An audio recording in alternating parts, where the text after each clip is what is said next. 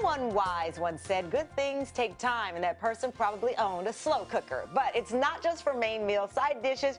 You can also, believe it or not, do a phenomenal dessert, we're told. So here to show off the sweet side of life, Elizabeth Heiskell, a.k.a. the Debutante Farmer. Elizabeth, last time you were here, we were cooking some amazing dinners in the slow cooker. Yes. You said, oh, you can do desserts. I said, I don't believe you. Yeah, and so not only are we doing, we're not doing just one, we're doing three. Desserts. That's how many. There are tons we of have our taste recipes. tester over there. So we've got a wonderful lava cake. Okay. Now, who doesn't love a warm lava cake? So we've got our cake mix. We've got a little just bit regular of oil. cake mix? Yeah, so we're going to make this super simple. And then we're going to mix this up. Okay. Mix, So this is box cakes. It is. It is. So we need to get that all mixed get up. it all up. And once we mix that up, then we're going to pour it right into our slow cooker. Okay. Now, after that, we take this wonderful Jell-O pudding mix that we've made. So we put our milk in there. We're going to let it sit for about 2 minutes. So you have your exactly. So we're going to pour this right in. You are so good. Little lumpy. And then this is going to. Look, we're doing the best we can. Let me tell you something. She's getting better every time I come. Her talent is really starting to show. I'm a pretty decent cook, thank you. And then we're going to add our chocolate chips on top. Chocolate chips. So that's pudding. That's like pudding you make. Exactly. Boom, boom. Okay, got it. Put our lid on, and I'm telling you, it is one of the most fantastic things you have ever had. Okay, just real quick though, is that instant pudding or is that the pudding you cook over the stove? No, that's the instant pudding. We put a little milk in it. Wow. Look at that. So good. And then, because it's a little sweet, we're going to cut that sweetness with a little ice cream. Why do you need to cut sweetness? Well, you know, with a little ice cream, you know, it just kind of lightens it up. So fantastic. All right, so now you've already tasted this cheesecake, so you know how unbelievable it is. This slow cooker makes it just so moist because what we have is we have steam.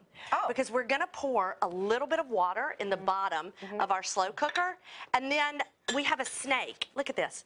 So what that's going to do, it's going to elevate our pan.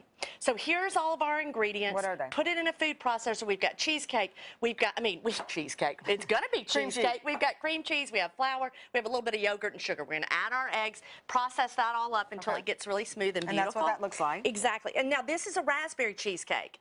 And so we're going to dollop a little bit of raspberry on top. What do you have in the pan already? So those are all those wonderful cookie crumbs that have been melted with butter and sugar. And watch what we can do. If you do it just like in a little bitty circle like this, and then you take your toothpicks, you can pull it through and it makes a little heart for your new boyfriend, Adam. So that is just fantastic. You know our cute little Adam. I don't know. Yes, you do. You know Adam from the Bible? What Adam are you speaking of? She just dropped the boom right there. So look at our precious heart. That is fantastic. So now we're going to go right in here, and then I know I love you, and it's just too. I couldn't help it. Lady, cook the All right, so now we're going to put this right on top. Absolutely fantastic. All that steam is going to make it so moist. It's going to be the best cheesecake. Isn't it wonderful? I'm going to say it's very good and a little Richmond. I shouldn't have done it. I really shouldn't have. I know where you live. So now we're going to make some fantastic fudge. This is something I'm telling you every time, or at least every other time, I burn my chocolate chips because it's so easy. I do too. Well, look, you're not going to burn them in here. There's no way in the world that you could burn these. You're not going to get it too hot so they separate. I know, isn't it fantastic? Honey on those chips. We've got a little bit of honey, and now we've got some cream. We're going to mix this up. And then we're going to turn it on and we're going to let it melt. Put our lid back on. It's going to be about an hour. Oh, that's fantastic. You can do other things. Exactly. Okay, great. So now here we are, all melted. Okay. Oh, it smells so good. Exactly. So now, smell that. Put your face in Can there. you look? All right. And then we're going to sprinkle some white chocolate chips on top. Okay. And then we'll mix it. All right. So we mix this.